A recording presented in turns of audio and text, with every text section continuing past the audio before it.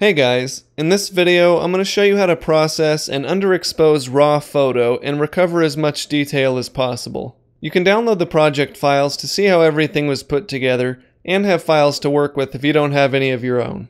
Let's get started. So the changes that I'm going to be making can be done both in Photoshop using Adobe Camera Raw or in Lightroom. I'm going to be showing you in Adobe Camera Raw.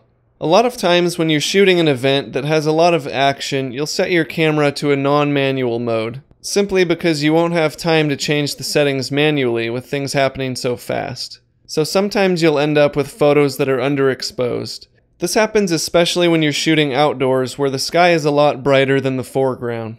So here's our original image, and the sky is really cool looking, but the foreground is just too dark. So what we're going to do is bring back the details in the shadows to brighten things up a bit, then make final adjustments to get our final image, which is this. Now you can see the difference between the before and the after image is just a lot more dramatic and interesting. So the first thing that we're going to do is adjust the exposure in our original image. So I'm going to come over to the exposure slider and take that up to about 0.5 or so. And then I want to increase the brightness of all these dark areas down here. So I'm going to increase the shadows all the way up to 100.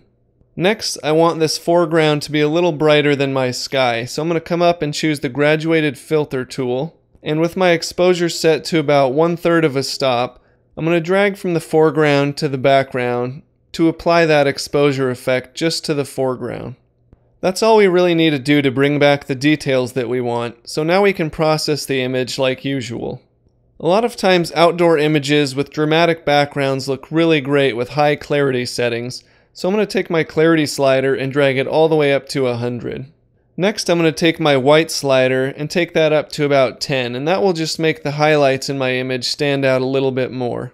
Next I'll go into my details panel and I'm going to increase the sharpening to about 75, and that will give my image a little grittier feel, which makes sense for the context of this photo. Next I'm going to come into my effects panel and give it a little vignette, so I'm going to take the amount down just to about -10.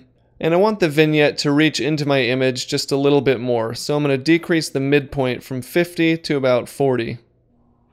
Lastly, I think the sky in this image is really cool, so I want to make it stand out even more. So I'm going to go into my Hue, Saturation, and Luminance panel, and first for the saturation, I'm going to increase the saturation of the blues in my image to about 50.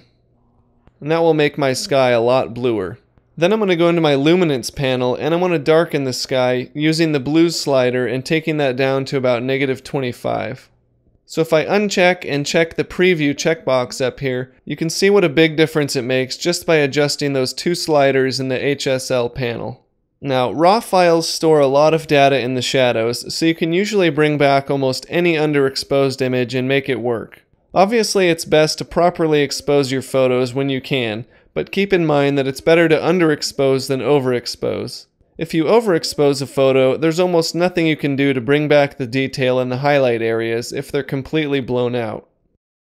I'm John Shaver for Design Panoply. Thanks for watching. I'll see you next time.